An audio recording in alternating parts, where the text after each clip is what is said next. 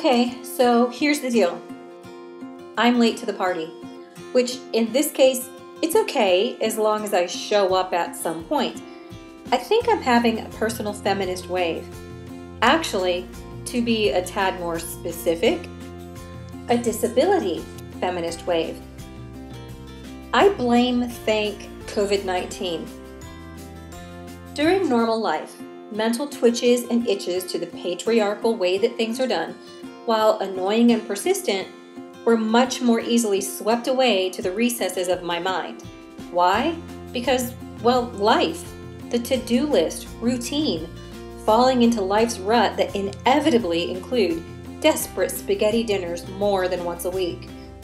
It turns out that any issues you might have with your inner self, your partner, your kid, your town, and even your own firmly established belief system sort of gets uber magnified by week 3 of #quarantine life.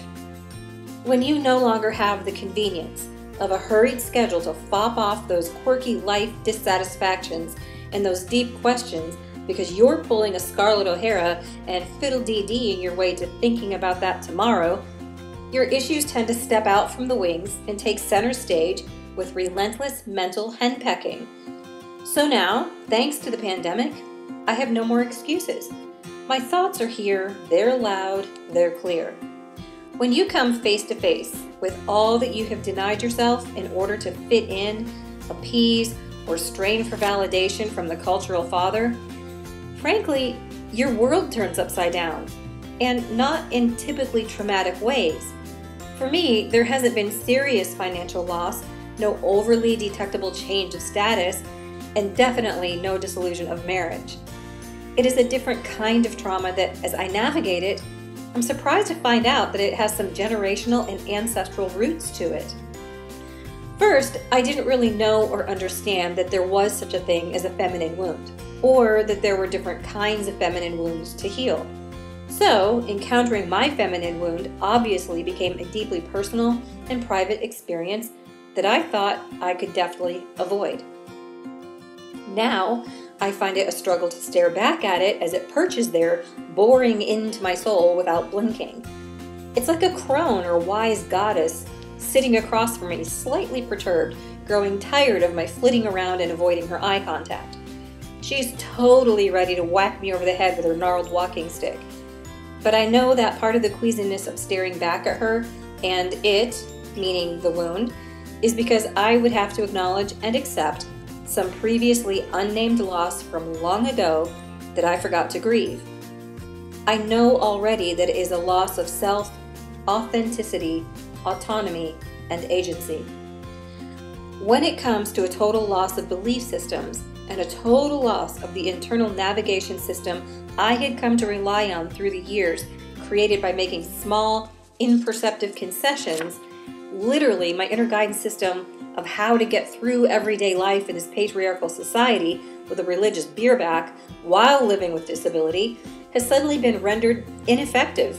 It's fizzing out to a black screen. And with it goes the very polished identity I've been diligently nurturing for 30 years that fits perfectly with the universally accepted, dimmed-down version of myself.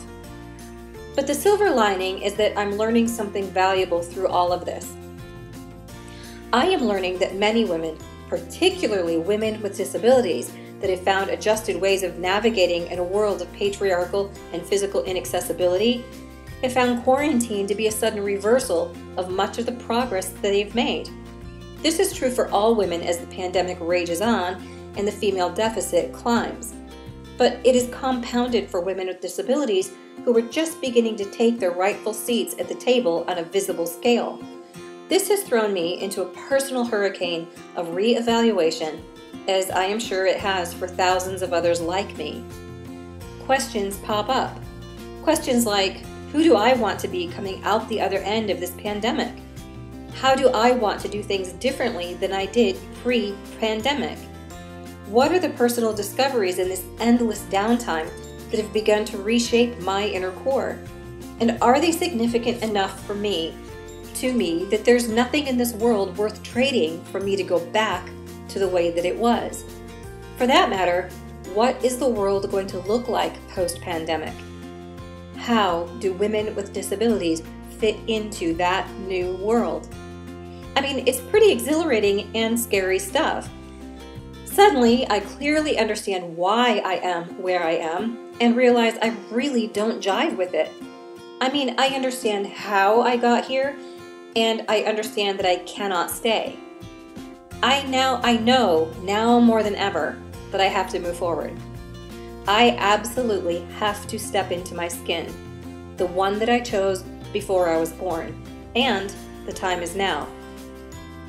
I have to shapeshift into who I had planned to be so long ago, before I began making all kinds of concessions with patriarchy, religion, and social misperceptions of disability. Perhaps more importantly, I have to forgive myself for foregoing all that I wanted to be because of social rules, social convention, religious dogmas, patriarchal norms, and society's view on women with disabilities as professionals, wives, and mothers. That may be the longest haul of all. The irony is, I taught women in leadership for several years at the university level. I have read hundreds of feminist essays. I know the names of the grandmothers, mothers, and new leaders of the feminist waves. I know about patriarchal structure, family politics, religious service, pay gaps, glass ceilings, leadership bottlenecks, childcare issues, gender organization, intersectionality, microloans, capitalism. I mean, the list goes on and on about what I academically know, but never actually applied to my own experience, simply because as a woman with a disability, I believed the world when it told me none of this actually applied to me. And there it is. I believed it didn't apply to me because I had become so very good at functioning within its toxicity. And my grooming, spiritual, familial, and social, told me to sit down, shut up, blend, and no matter what, never ever rock the boat. Not even to save myself. As a woman with a disability, all of those conventions went further and deeper into my psyche than even I realized, because there was also this gratefulness factor inlaid into the woodwork. As someone grateful to be invited to the party of life, I made sure I didn't disrupt anyone's flow so I could stay. I was an adept adapter and a creative problem solver. If I was hired to speak at an inaccessible venue, no problem. Seriously, no problem. Yes, let's work together to get me in and out of the place, up and off the stage by putting me, my physical safety and welfare into the hands of, well, whoever was on hand. The reality is that the better thing for me to have done was be as proactive as possible and ensure the venue and the stage was accessible way in advance, something I assumed since they had to have known they were literally hiring a speaker with a disability because, well, we were addressing issues that faced people with disabilities. If the venue was not accessible, it would have been reasonable to give them time to fix it or relocate the event. Or more likely, as I feared, find another speaker that was less of a hassle, because that is what I'd witnessed happen to others. I instinctively knew that I would be uninvited to the party, but something within myself rejected that reality and chose instead to prove myself against all odds at my potential peril that there were no problems, only problems to be solved. In feminism, it is said that all of the internal work we do to reconnect with ourselves and to seek the feminine divine helps thousands of other women. I am sorry to say that I missed that mark horribly. I acquiesced to not rocking the boat without consideration for my own safety and accessibility. Because of that, I inadvertently proceeded to deny potentially hundreds of other people teachable moments that probably would have had a positive rippling effect for others, at least in my small corner of the world. Part of my trauma is the realization that my survival and social acceptance motto of "you attract more bees with honey, not vinegar," taught no one anything. It only served to rob me of learning agency, inner core strength, and, lo and behold, assertiveness. So who am I going to be post-pandemic? I've considered being toned and fit at my ideal weight loss goal, only to find that being quarantined for months on end, more intensely due to health precautions, that however necessary, routines are hard to keep. It turns out that being too busy to put in a good workout had nothing to do with being too busy. I am not busy right now, and I'm definitely not intensifying my workouts. Hello, shortbread cookies, Netflix, and glorious piles of books to read.